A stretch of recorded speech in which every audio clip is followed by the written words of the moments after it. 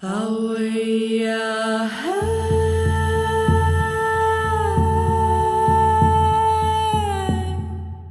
unique form of brain stimulation boosts people's ability to remember new information by mimicking how our brains create memories.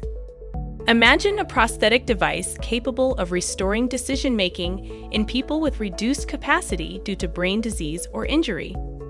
The idea sounds like a Black Mirror episode.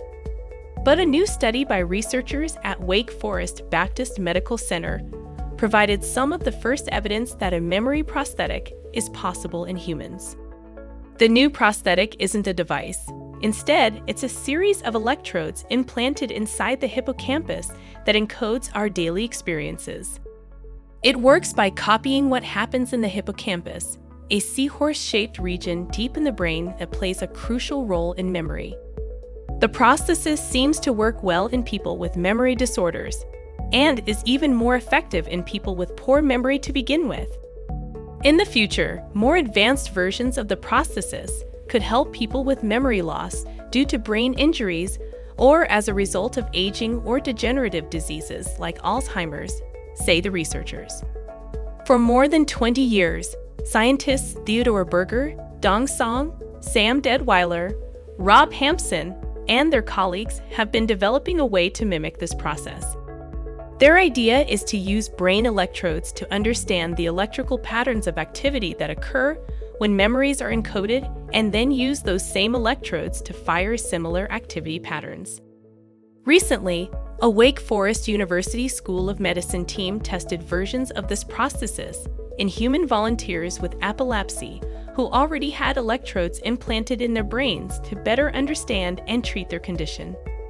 To find out if it might help people with poor memory, the team, led by Deadwyler and Hampson, tested 2 versions of the memory prosthesis on 24 people. The researchers found that its memory prosthesis improved the volunteers' memory test performance. Their scores were significantly higher if they received the correct stimulation pattern when first presented with test images. This suggests that the memory prosthesis can help encode memories in the brain, the researchers say. They noted improvements that range from 11% to 54%. Song hopes the improvements to their memories will be lasting. In theory, the stimulation each person received could have strengthened the wiring of neurons in the hippocampus, he says. Song, Hampson, and their colleagues hope their memory prosthesis could one day be widely used to restore memory in people with memory disorders. Hampson, both a neuroscientist and sci-fi author, has been putting the science in science fiction for many years. Now, he is one step closer to writing the entire history of you. Thank you for watching. And don't forget to subscribe